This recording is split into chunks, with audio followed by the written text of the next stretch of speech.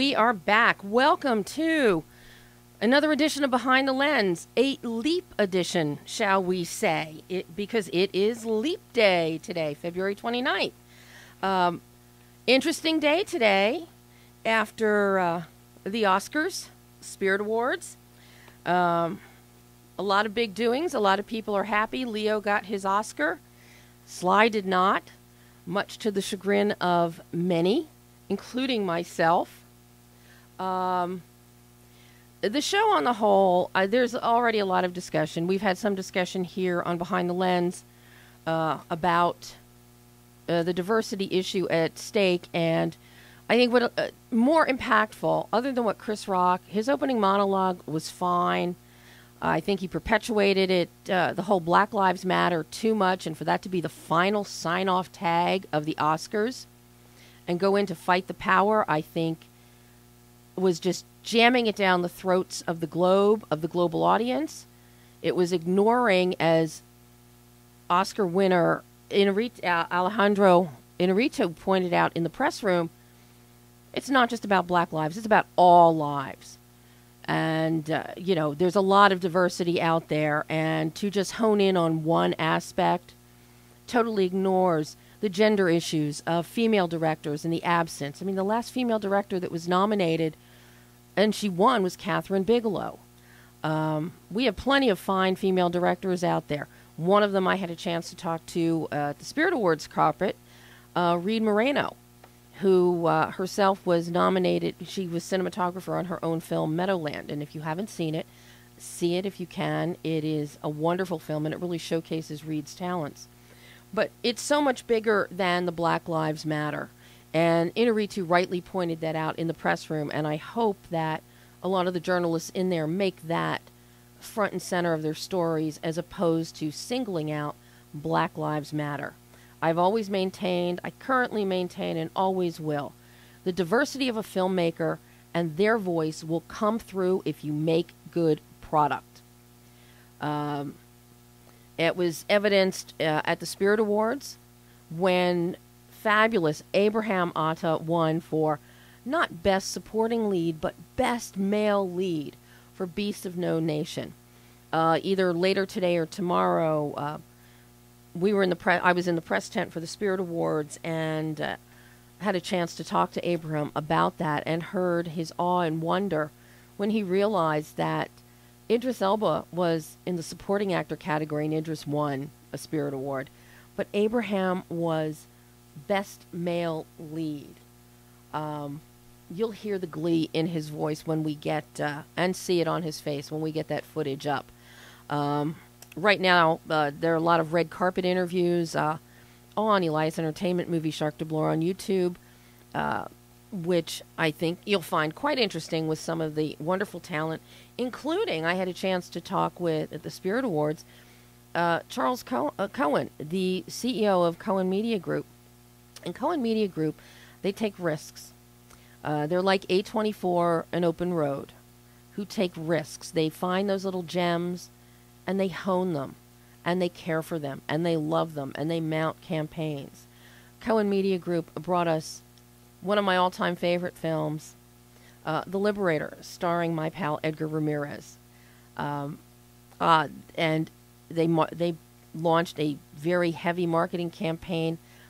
Liberator almost made it all the way to win Best Foreign Language Film a few years ago. Sadly, it did not. Last year, their baby was Timbuktu. This year, Cohen Media Group, Rams was one of their big ones, and Mustang, which it tackles socially relevant issues, which a lot of the films that Charles handpicks, because he's also a producer, and that's what they do. And all incredible films. Mustang did not pick anything up at the Spirit Awards, but the fact it was nominated, the fact people did take note of the film speaks volumes. Diversity is out there. If the product is there, people will watch it. For those that may be listening, the whole sketch routine that Chris Rock did during the Oscars, going to an alleged theater in Compton and talking to doing a man on the street thing about, have you heard of this movie? Have you seen this movie? That one segment did more to discredit diversity arguments than anything else I've heard. When you're asking people about titles of films, well, I've never heard of it. I've never heard of it. Bridge of Spies. I've never heard of it. What is that? Well, Bridge of Spies, as an example, mounted a huge radio campaign. You could not be driving in the car listening to KNX news for 15 minutes without hearing a promo for Bridge of Spies. Newspaper coverage, magazine coverage, online coverage. Is nobody out there getting information from news sources or having any sense of curiosity to see what's going on in the world? The way the Academy is going to resolve the diversity issue, the way these other film festivals and filmmakers are going to resolve it, people have to become aware. They have to be curious. They have to pay attention, and they have to understand and know the world around them.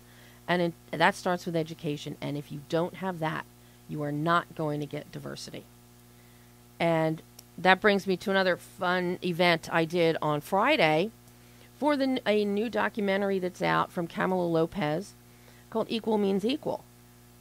This addresses the whole gender diversity that we are lacking in film, not just in film, but on many other fronts. During the political campaigns right now, we're hearing people say equal pay, equal pay, equal pay. Well, the world is beyond equal pay. The United States is one of the few countries that still does not have an equal rights amendment for women. 24 simple words. It was passed by Congress in 1972, fell 3 states short of ratification in the United States. It still has not been passed by Congress again. There's a big push this year for the Equal Rights Amendment, which would extend into pay, health care, positions within companies. Here you're going to, and equal, that then sets a precedence for other diversity factors. So equal means equal. Kamala has done a wonderful job of bringing this film together and under the web of why it's important for the Equal Rights Amendment to be brought to the forefront again and why it needs to be passed and ratified in the United States. Come on, India has an Equal Rights Amendment. Almost every industrialized country has an Equal Rights Amendment. The United States doesn't. These are the kind of films that are being made to educate the population, to educate moviegoers, and to open the eyes. It's these kind of films that will help solve the diversity issue. We don't need to have an entire Oscar ceremony preaching that to everybody. I've already heard from viewers and listeners that were very offended by the ceremony. As I said, I'm more offended that Sylvester Stallone did not win, that Lady Gaga and Diane Warren did not win, that Sam Smith is an idiot and touted himself as the first openly gay person to get an Academy Award. Thank you, Dustin Lance Black, for correcting that on Twitter and enlightening him.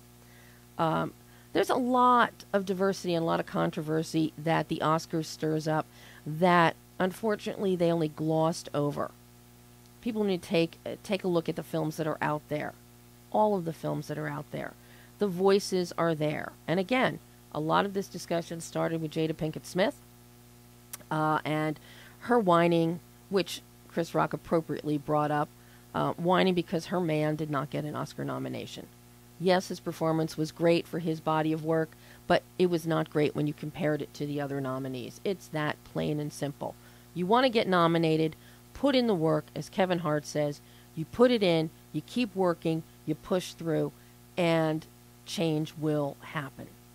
So, there's my soapbox for today. But it's an important thing, and it's something that I see all the time, especially with all of the independent films that I deal with and all the independent filmmakers at the festival level. And many of them are facing these similar challenges that have also permeated into film festivals. I know multiple filmmakers approached me last year that they're getting very savvy, and all of you guys submitting to festivals now, you might want to think about this. when you're sending in your screening links for consideration, try setting up different links, with each festival having a different code number. You will be able to track, or password, you'll be able to track who's actually looking at your film. At one film festival last year, I had multiple filmmakers approach me and tell me that they were rejected at Los Angeles Film Festival, Dances with Films, and 2 other film festivals, and they were able to track and see that the programmers never even screened their films. This is another layer of the issue. So there are so many layers here. The bottom line is everybody needs to get educated. Everybody needs to pay attention to what's going on in the world around them. They need to listen to Leonardo DiCaprio. They need to watch the documentary that he is now putting together and putting out there on global climate change. There are so many ways for filmmaker voices to be heard, for the public's voices to be heard, if we all just sit up, pay attention. And a film is the most perfect way to do that.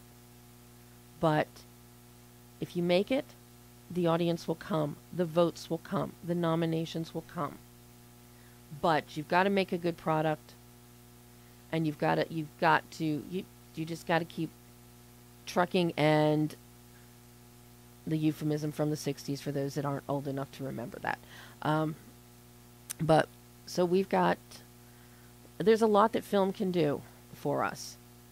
And, to make it work to everybody's best advantage, as Inarritu said, everybody's voices. It's not just Black Lives Matter, it's all lives matter. Everybody's matter with film and with everything else. So that is the goal that has to be achieved, not just one specific area. So I know that Edvin Ortega is already on the line. Now that I've gotten my Oscar spiel and diversity spiel out of the way here, let me tell you a little bit about who we have today on Behind the Lens. Very exciting.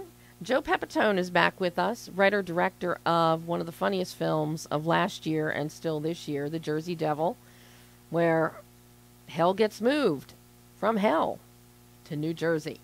So Joe is back, but also he's bringing along 2 of the stars of the film, Edvin Ortega and Penelope Lagos. So this is going to be a really fun and interesting round robin. And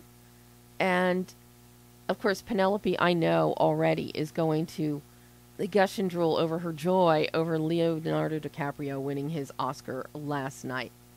So you know what? Why don't we take a short break while Edvin and Penelope are on hold, and then we'll be right back, and they'll be with us live.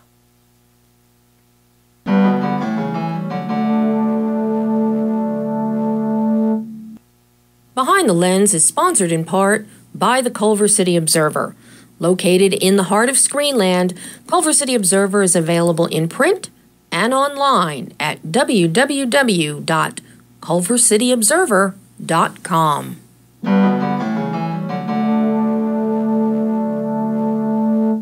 And we're back. Welcome back to Behind the Lens. I'm Debbie Lynn Elias, film critic and soapbox preacher at times. And live with me right now, some of my most favorite people in the world. One I know is one of my most favorite people, and the other 2 I'm growing to love as every day goes by.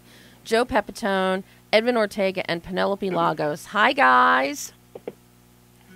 Hello. Hi. Hi. Hi, guys. So everybody's here? Everyone seems to be here. Uh-oh. Now the trouble starts.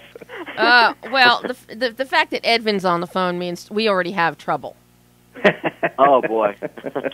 Your reputation precedes you, young man. I don't know. I think it's a Cuban thing, maybe. I don't know. You think so? I think so. I don't know. So, before we get into The Jersey Devil, one of my most favorite films, I know Penelope is very excited over the fact that Leo finally won his Oscar last night. Yes, very excited. I think it was long overdue. Yeah. Now I want to, and Joe, you as a writer-director, and Edvin, because your hands are in so many different projects, from DJing to music to film to television. What do you guys think of the Oscars last night? how the diversity issue was approached, and the winners and losers and how Sly Stallone could get snubbed. Well, I'm now protesting because Sly Stallone didn't win. Yeah. So that kind of like put a damper on it for me. I thought the show was good. I thought Chris Rock did a good job addressing it. He had to, but I thought it was too heavy for the whole evening. The whole show became about the diversity issue and no blacks being nominated. But I thought he addressed it well. But the fact that it was the main point of the whole evening, I think, kind of took away from the awards and the accomplishments of everyone there. Yeah, I mean that. I know some people that turned the show off. I know many that turned it off after Sly lost. Yep. I was tempted. I think it was really overshadowed for what the Oscars is supposed to be and the meaning and platform of the show. I thought when you saw a performance like Lady Gaga's, which I totally agree with you. I know we spoke about this for a second over email, but I think she definitely should have won after that performance. But I think to use the Oscars as a platform for that type of message to the public makes more sense than the heavy focus on the diversity issue. Mm-hmm. So that's just my opinion. No, I'm right there with you, Penelope. I don't know if you guys heard me at the top of the hour, but that's one of the things that I am big on. If you're making the right kind of product, if people are educating themselves, if you have a marketing campaign, they will come and see your film. Your voices will be heard as filmmakers, as actors. You know, and Edvin, coming from Cuba, have you experienced, everybody's so focused on Black Lives Matter after last night again, but Inarritu backstage, very, very passionate about, no, everybody, all the voices of filmmaking need to be heard. Have you encountered any kind of obstacles yourself in terms of casting? Since you're doing everything there is, I can't imagine it. Yeah, no, absolutely. I think, first of all, I agree with Penelope and Joe about the show in general last night. As far as for me, yeah, I mean, I think it's always kind of tough. I would say it's good and it's bad. It's a blessing and it's a curse. I remember going out for auditions and, sometimes being too diverse, maybe having too much of an accent or, some kind of a ethnic look that didn't really fit the project, or sometimes I'm not diverse enough.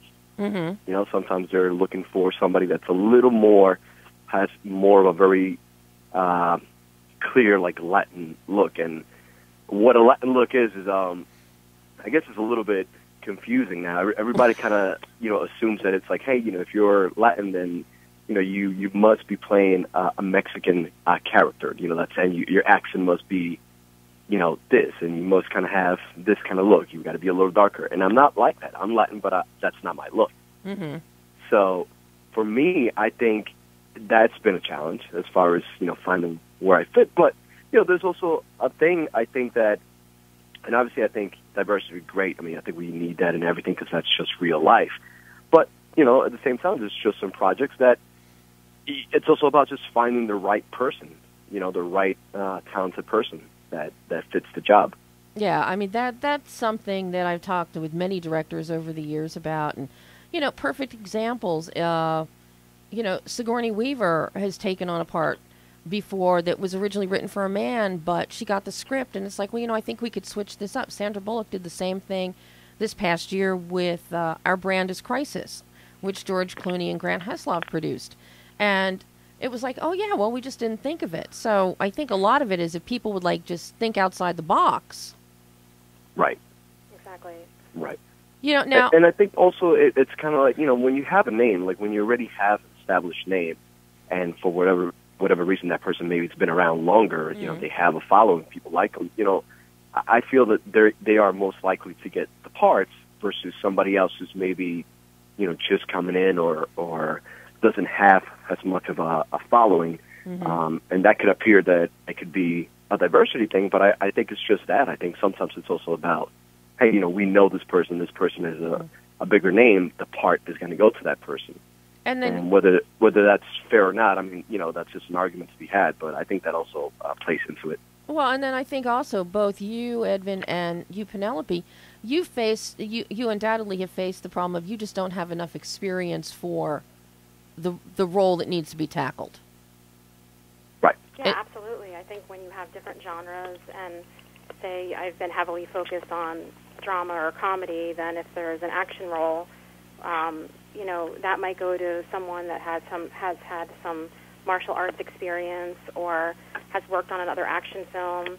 And so same thing with dance or any of the special skills that a lot of the talented actors have out there.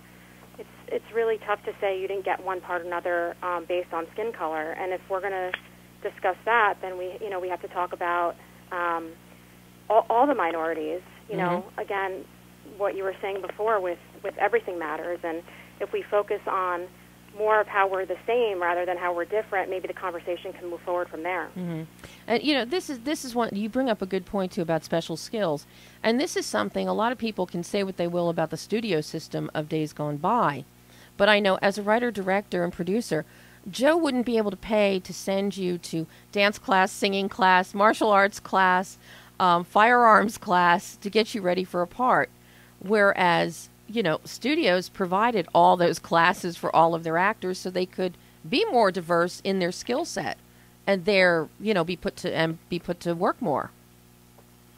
Yeah, I am paying for Penelope for anything. Did you even give use a few more dance lessons? I don't know what the problem is. Okay, now that you've said that, you went to hell with that one, Joe. You know, did you even give her a paycheck? Because Penelope's worked with you before. Yes. Yeah, we worked together on Stuck in the Middle, which was another comedy that actually took place in Purgatory. I call it the first of the trilogy that Joe's going to do, although he hasn't totally come on board with that. But I guess we did Stuck back in 2011, right, Joe? Yeah. Mm-hmm. So yeah, we worked on that. We worked on Jersey Devil, and we're working on another one together. So, yeah, I keep hiring her. I don't know. I got to start giving her some background. He doesn't need to start branching out. Yeah. But see, everything is right here. Number one, you're that good, Penelope. But number two, that tells me you kind of need to raise your rate a bit. You're very valuable. Hey, that's all union. That's got nothing to do with me. Yeah, I think maybe some perks need to be tossed in, some, you know. Yeah, well, now that the conversation has opened up about special skills, maybe... yeah. Maybe Joe will be on board for a little extra. I got her oatmeal on the last one, so that's... I don't know what else I can do at this point. Oh, my God. We were in the middle of the snowstorm. Okay. We were in the middle of the snowstorm, and I guess catering didn't show up, right? Well, they didn't have anything you liked, I believe it was. No, that's not exactly what happened. I don't think catering was there, actually. And so I'm wondering what's happening for breakfast. And I thought, at least is there a packet of oatmeal, like, laying around somewhere? And there wasn't. So Joe went out with his leather jacket, which he calls a winter coat. And I'm with Joe. He actually went and got me oatmeal. So I do remember that. Well, okay, now hey, you did that. If it's winter and I have a coat on, it's a winter coat. You know that. But, you know, that's how I am, too, Joe. I used to get yelled at all the time, you know, growing up in Philly. I'd go outside, take the trash out barefoot and stuff, and people would think I was insane. It's like, I'm only going 25 feet. You know? Yeah, that's the California mentality. You know, but, yeah, coats, I don't own a coat. I don't even own a coat anymore. Nice. I've got leather jackets, and that's it. If I need more than that, forget it. Not exactly. I not agree. happening. So now, you know, you were nice enough. You brought Penelope oatmeal, but Edvin, what did he do? What did Joe do to entice you and keep you happy on the set? He hired me. So I was pretty happy with that. But you know what? It was a lot of fun, of course. And we had a lot of inside jokes, a lot of wrestling jokes because we're both wrestling fans. So I think that for me was like very cool to be around. The actual great thing about Edvin is he was hired. We had a person in that part, and we had to let go 2 days before we started filming. And Keith Collins, our lead actor, had worked with Edvin before, and he said, I got this guy. We're late. We got to come up with something. And my only response to Keith was, "Is he good?" And the thing with Edvin, he had to be there every day. He had no breaks. He had to learn the script. And after shooting a 10, 12-hour day, he had to go back to his room and learn the next day's script. So he did an amazing job. And the fact that he was a wrestling fan too, we just hit it off, and it worked great. So that was a great job by him learning everything and putting it together in a couple of days. Well, now that you brought that up, Joe, Edvin, this is the special skill you need to have on your resume. I can learn a part in less than 24 hours, so hire me. I don't know if you want to do that again. Well, yeah, it was a little bit. To be honest, I don't know how I got through it. I have no idea. It just kind of happened. It was magic. It worked out.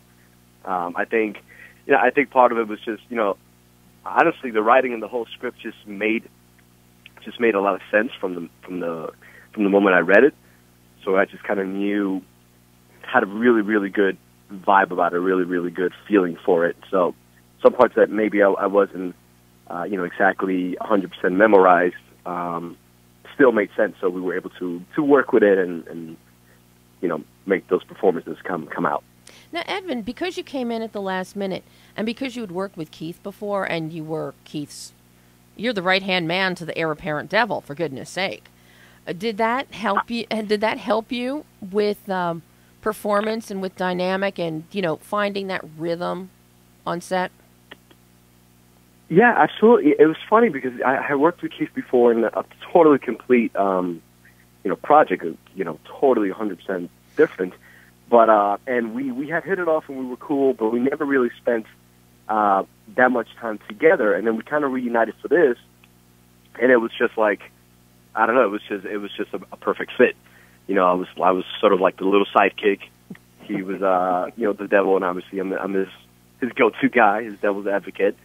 And it just kind of seemed like that was the way it kind of worked in real life. So I think it just made sense as well. Well, something that Joe and I talked about before is you've got this great blend of veterans like Chris Mulkey, Jack Mulcahy, David Chokichi, and different levels of experience.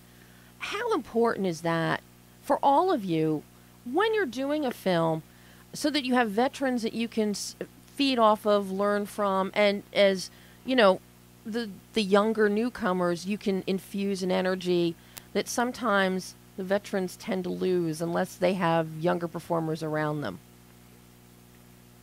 Speaking for myself, I think that it raises the game. I mean, just to be around people that have been in the industry for so long and they're so talented, it just makes you want to be better. And I remember when Chris came in,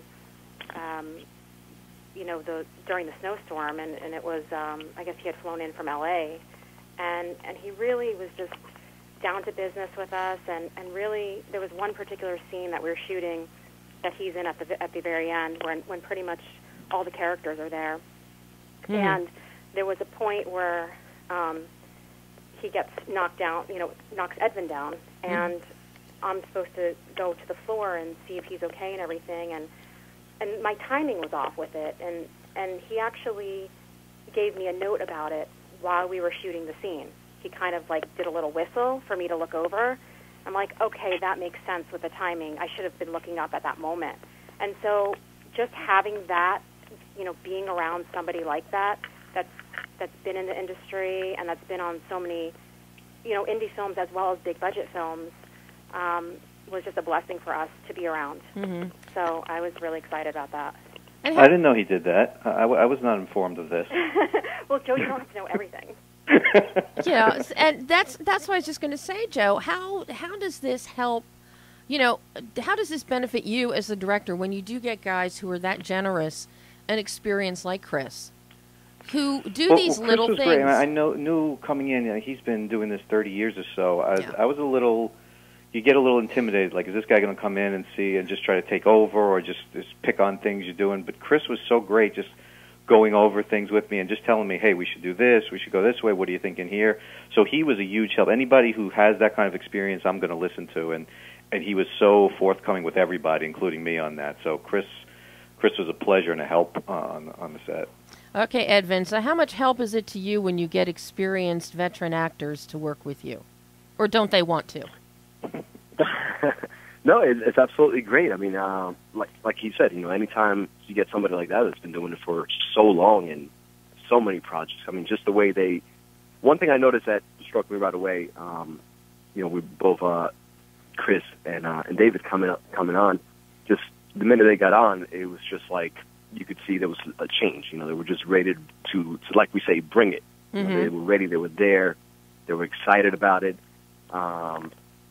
And had a lot of feedback. They've been, doing this a lot and had a bunch of projects, that they could take from and add to this. For me, it was a little bit intimidating. I'm not going to lie. Especially being the shorter out of everybody there. I'm always kind of looking up at everybody. You're the Cuban heaven. That intimidated me a little bit too. It's kind of like, oh, hey, you really are God. I'm like looking up at you right now. Well, you're just the Cuban Kevin Hart. That's all you got to tell people. You're the Cuban Kevin Hart. He's not as short as Kevin Hart. Yeah, exactly. I'm not as short as Kevin Hart. No, wait a minute. I like to say I'm a strong 5'7". That's how I say it. There you go. But no, it was a little bit intimidating. But I think, it's sort of, you get intimidated at the very first minute, and then it's like, wow, we're really, we're rolling here. You get just such a heightened performance when you have, people like that in different elements. Like you said, some younger people with some very experienced veterans coming in.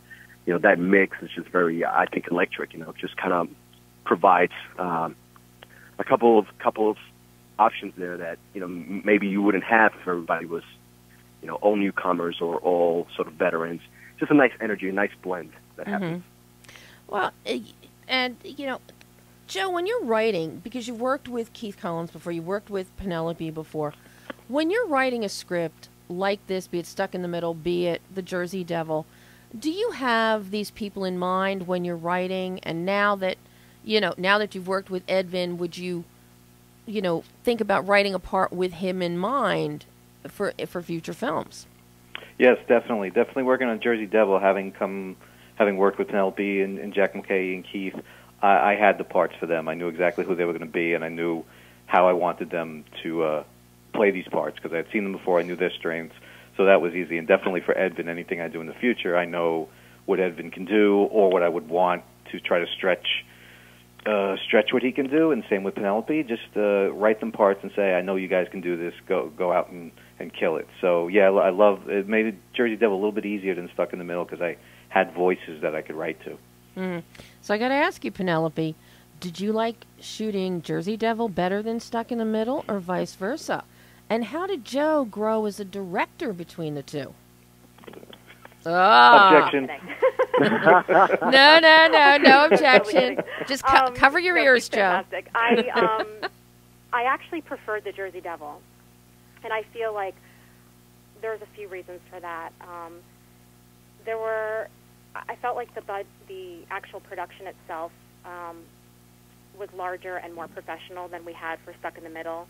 We definitely learned, acting-wise as well as production-wise, some mistakes that we had made on the first film, and I think those were ironed out for the Jersey Devil. So it was nice to come on set and just sort of see how things had changed in a positive way. And just working with these actors this time, I mean, we had a bigger cast and a lot of different types of characters, and I just really think that it was a more... I enjoyed both films, but I found this to be more an enjoyable film for me. It also taxed, I think, my range a little bit more as far as the character was concerned, whereas in Stuck in the Middle, Brooklyn, which was the character that I played, was more of your girl next door type, which I've played many times, but I think this particular character was one I hadn't played before, and so that was challenging and fun for me as well.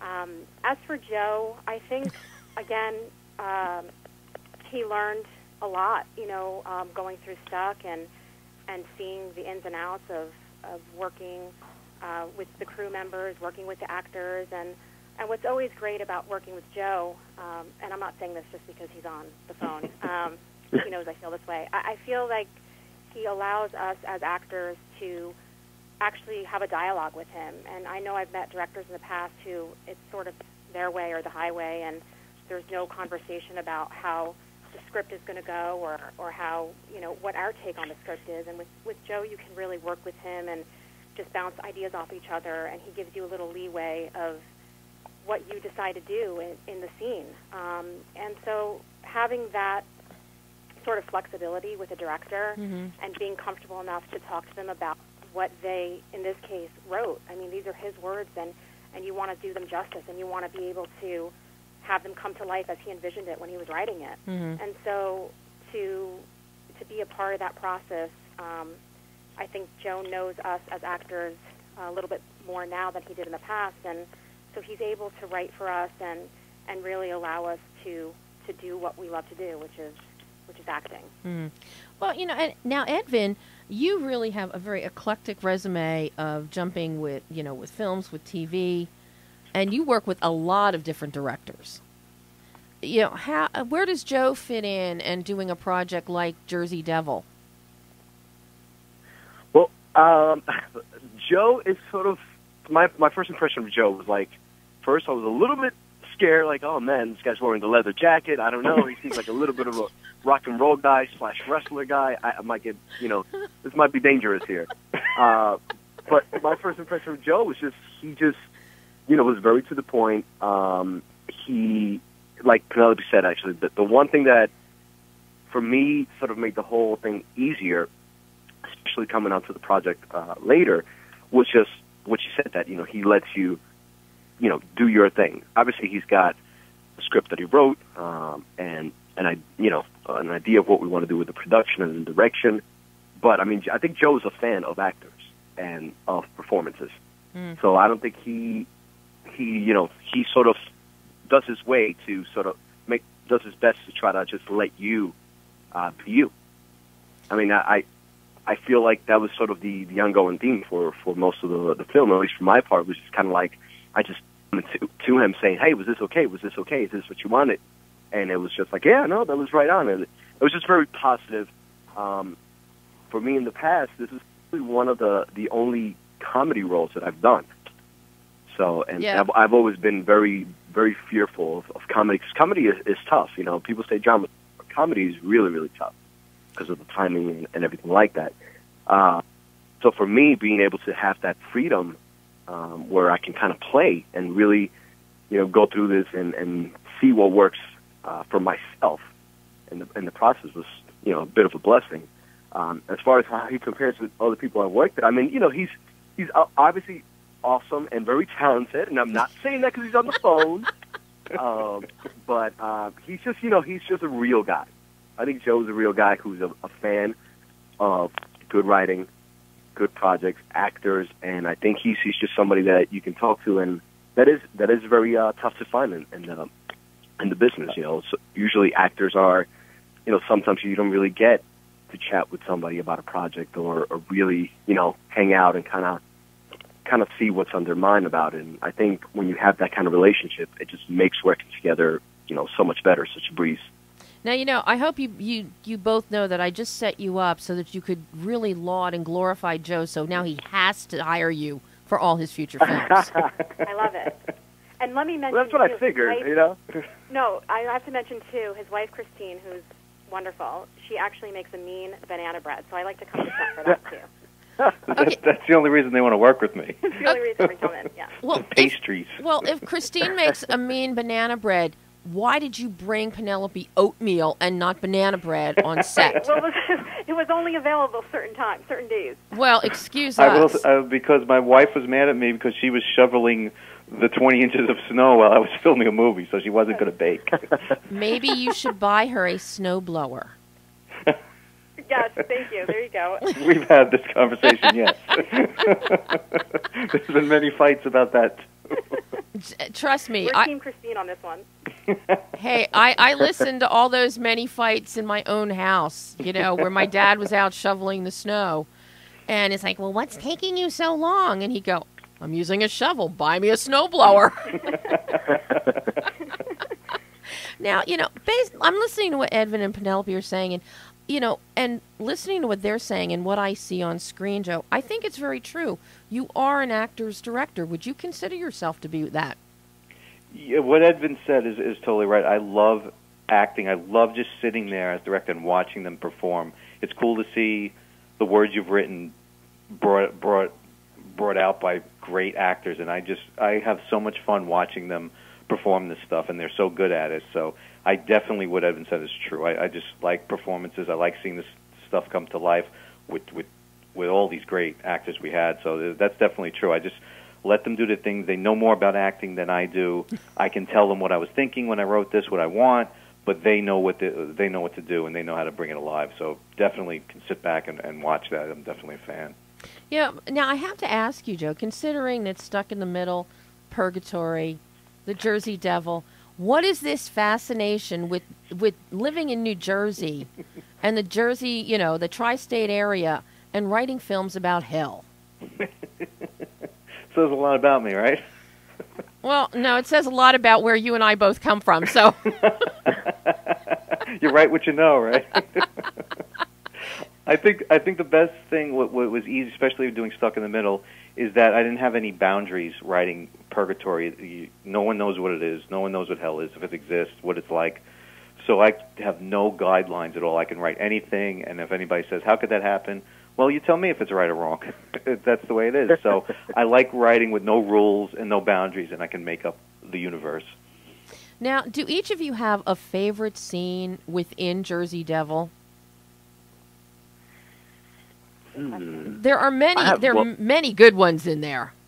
I have one. If I can jump in first, it's the scene, the only dramatic scene in the thing. It's between Penelope and Edvin. It's when Edvin is trying to practice his pitch on how he's going to steal some souls, and he's doing it to Penelope, and that's the moment where they connect and have their kiss. And there's just a great dialogue that Penelope talks about true love. I'm a sap for something like that, and it was my one romantic scene in the whole movie, so that's my favorite, and I love the way they pulled it off. And I got to agree with you. It's a beautiful scene that the two of you did there. How much rehearsal with the kiss? How much rehearsal did you get? Come on. Well, you know, a couple of days, a couple of hours, a couple of months planning it. So, you know, it's funny because I think you either have chemistry with another actor or you don't. It's kind of something that you can't work on, at least not for me. So with Edvin, you know, I hadn't met him prior when we had the table read. Like we've said, he came in late in the game, so I was a little concerned about whether or not I would have chemistry with him and whether we would be able to make this believable. And just from the moment that we met, first day of production, we just had an instant connection, and he's just super easy to get along with. And I think that, you know, when you have a scene like that, you know, people always ask about these type of scenes, you know, how do you feel when they're happening, and what's it like? And it's like, well, there's always so many people around you, and there's a camera in your face, and you just try to, you know, block that stuff out and make the scene as real as it can be. So I think working with Edvin and him being so talented, and it was just easy for me to make the connection, and if you follow the story, to really see how she does fall for him. So. Yeah, I don't know if Joe realizes that he really did work in a love story in here. My goal is to one day just write just a straight-out, sappy, romantic comedy. That's my goal one day. That would be... I would pay to see it. That's right. Me and Penelope will play those parts. We're in. So now for you, Edvin and Penelope, do you have a favorite scene within the film? Yeah, I mean, there were so many. I mean, I absolutely loved that scene. I think, like Penelope said, I think we just had great chemistry. So every scene that we're in together was really fun and, you know, enjoyable. I actually really like. There's a couple other two scenes that I really, really love. One is when we are showing Keith, the devil to be, what places we're suggesting the new hell would be located. And we're showing him on a video screen, and there's a couple of skits that are happening, and I thought that was really fun. And Penelope's wearing this blue dress, which was lovely, Everyone liked that. It was really good. So, that helps that scene. But I thought it was really just funny, and that was fun. And then my other favorite scene, I think, was, we're not even in it. It was actually the scene with Keith. It was an action scene where he chokes out somebody's husband. And I thought that was just hilarious and fun. Yeah, the boardroom scene for me is one of my favorites, just because the day player actors that were brought in that day to do the boardroom scene, they have so many hilarious one-liners, and everyone just came together, and I thought the scene turned out really great, and it's just really funny. I also like the Easy Pass scene, which we're not in, but Stephen Fontana, the actor who plays Judas, he has a really, really funny scene when they're waiting in traffic. Yep. In the Easy Pass, I think you probably remember that scene. But he has a lot of nonverbal throughout the movie. There's a lot of nonverbal communication that goes on with him. That is really, really funny if you watch him closely during the movie. Mm-hmm. Yeah, but you're right. The Easy Pass scene is very funny, especially if people understand how that Easy Pass system works back east. Exactly. That's one of the great things about this film with all of you, is because it really does. Joe really incorporates so much of the local culture of the tri-state area, with the jokes and with the setting and the whole idea. And you and I talked about this before, Joe, about moving hell to New Jersey. The reputation is there. It's been there for decades. Yeah. So, I mean, it's just, I just think this is just such a fun film, which leads me to ask, so why didn't this get an Oscar nomination? Oh, racism, obviously. Oh. I think it was a diversity thing for sure. Diversity. Prejudicial against... It was my fault, guys. I'm sorry. No Cubans next time. I thought it was maybe New Jersey, boycotting New Jersey. That's a possibility. See? No, that's a distinct possibility. That's a real possibility. So now, I know, Edvin, you have a big project coming up here, don't you? Something that's... Yes, I do. Something that's larger than life? That's a good way to describe it, for sure. Well, actually, Joe's actually working on that with me.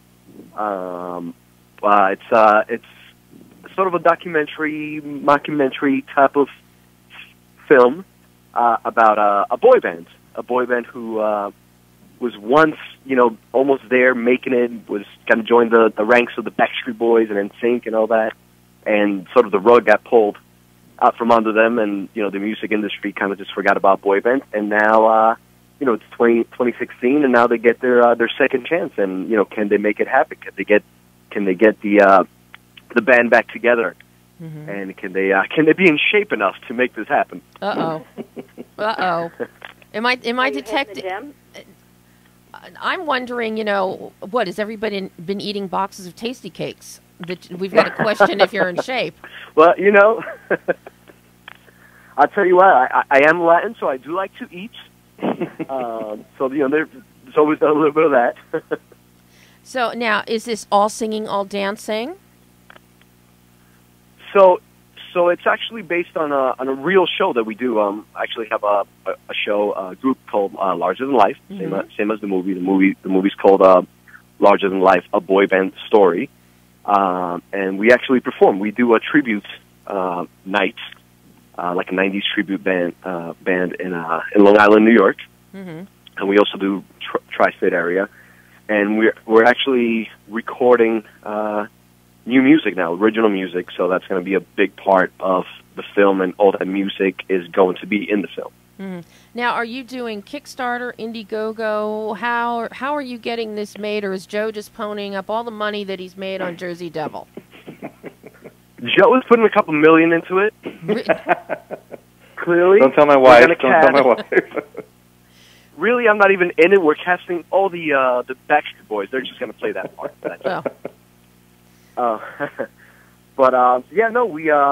We definitely have an Indiegogo campaign going on, and that's something a little bit new to me, that just started using some kind of navigating my way through it. Mm-hmm. But we are talking to a few people about getting them involved as far as investing in production and all that good stuff. So where can people go to contribute to your Indiegogo campaign? Do you know? Or do I have to go look this up? Absolutely. They can just go right to the Indiegogo.com and type in Larger Than Life. It'll come right in. The actual campaign is a Larger Than Life, a boy band story. And the web address is Indiegogo.com, The Larger Than Life Movie. Okay. Wow. Well, you are larger than life with everything that you're doing. Thank you very much. I would truly have to say, from your one-offs, an Orange is the New Black to A Gifted Man, to Jersey Devil, come on. You're always out there. You're one of the movers and shakers of the new generation, Edvin. Wow, thank you. I'm going to go home and my head is going to be so gassed up right now, so blown up. Thank you. Well, if you sucked, I would actually tell you. But that's what, as Joe will tell you, that's what happens when you come from New Jersey and Philly and this area. You call them like you see them. Yeah, I've been told I said it a lot. So what do you have coming up, Penelope? Other than this new project? I've been doing a lot of modeling stuff recently. Mm-hmm. So I just actually shot a shoe campaign for a new private label line that came up called Click. It's K-L-I-K. Mm-hmm. It's their spring-summer campaign. So I actually just shot for them, so I'm excited to see how the line does, and they'll be rolling out actually in the next couple weeks. So that's been good. I also work with a improv group called Effective Arts, and we recently had a show. I work with them probably a couple times a year, mm-hmm. but it's a show that they're all over the country. We particularly, the one that I work with is in New Jersey because that's where I actually live. But the show is bringing and promoting and bringing awareness to organ donation. So what we do is we, as a group, we set up simulations based on real-life family situations that have happened. So it's pretty heavy material, but since the inception of the group and since we've been going around doing the shows, we actually, they've had quite a huge success rate with getting families to donate, as well as a success rate with having them internally, the employees, doing better with job performance. Mm-hmm. So most of the shows are targeted to people in the profession, so whether it be doctors or nurses or staff that works for the SHARE Network, which is the organ procurement establishment in New Jersey. There's one that they do in Manhattan, and like I said, they kind of travel all over the country, so they have their base group of actors that they work with in each state. So it's a really cool, kind of different thing that I do because it's not scripted material, it's mm-hmm. improv, and it's a serious subject matter, so a lot different than the Jersey Devil, that's for sure. Well, I think it gives you a balance, though, so that you can you can tap into your dramatic side and your comedic side. Exactly. No, it's really great, and I'm all about, doing things that make a difference, so I kind of, it was a good fit for me. Now, is there a website people can go to check this out, to find out when it might be in their areas?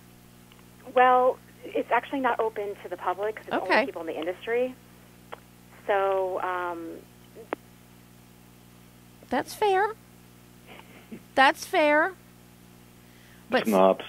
Oh, snob. Oh, no. It's. I've known people that have benefited from organ transplant, and I've seen firsthand what their families go through. So, I mean, this is absolutely fabulous. Absolutely fabulous. And the fact it is for people within that in the industry, I think, is a benefit. So they do know how the family deals with things and how they should be reacting and handling them in addition to the patient themselves. So no, that's fabulous, Penelope. I love that. Penelope actually does a lot of charity work for a lot of different organizations. She's actually one of the good people. Unlike you, Joe. Exactly. I don't know why she's working with me. So now, what do you have coming up?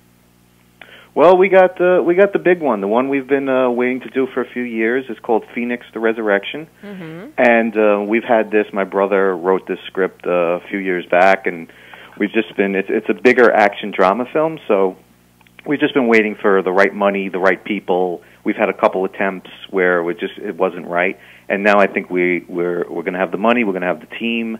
A lot of people from Jersey Devil coming back on board, and Penelope and Edvin will be a part of that, and we're hoping to shoot. I'm reluctant to shoot in the summer. I think maybe fall at this point, but we'll see how quickly we turn around. We've just pretty much started pre-production. And where would you be shooting? New York, New Jersey? Most likely Jersey City, or probably around the same areas we shot Jersey Devil. We got a great relationship with the city there, and they're welcoming us again. And fall, I think. Knowing the weather back there, I think fall would probably, your humidity level will have decreased sufficiently. Yeah, well, I'm not allowed to shoot in February anymore. No. Nobody will work with and you. I think the summer will be a little rough. And then the movie takes place around New Year's and Christmas, so I want to get as close to that as possible without worrying about weather. Yeah, and you can fake Christmas, New Year's in the fall back east. That's easy enough. The leaves have already turned. It's just, no snow has fallen yet. Or you could make some. Yeah. We're going to do this one up big, and it's really going to be. This one's going to decide what happens after this. We're hoping it turns out well, and we can call our own shots after that. So I know people can watch the Jersey Devil. Where can they find it? I don't know if last time we talked this had happened, but we are now available on Amazon Video for download, to rent or buy, which is really great and has been a good shot in the arm for us. They can also get the DVD on Amazon or Best Buy, Barnes & Nobles, FYE. It's out there. It's all over the place. So if you find Jersey Devil, we're available. And we've been getting great reviews. Some critics have said some great things, so we're real happy with it. And do we have an official website for the movie? We've been doing everything through the Facebook page. Yeah. So it'd be the Jersey Devil movie page, and that's where all the updates and everything about the film can be found. I'm just double checking. You know me, and thank you. You're good. And that little chyron and all the end credits on the video. That have all the social media stuff. So, guys, I can't thank all of you enough for joining me today. This has been so much fun.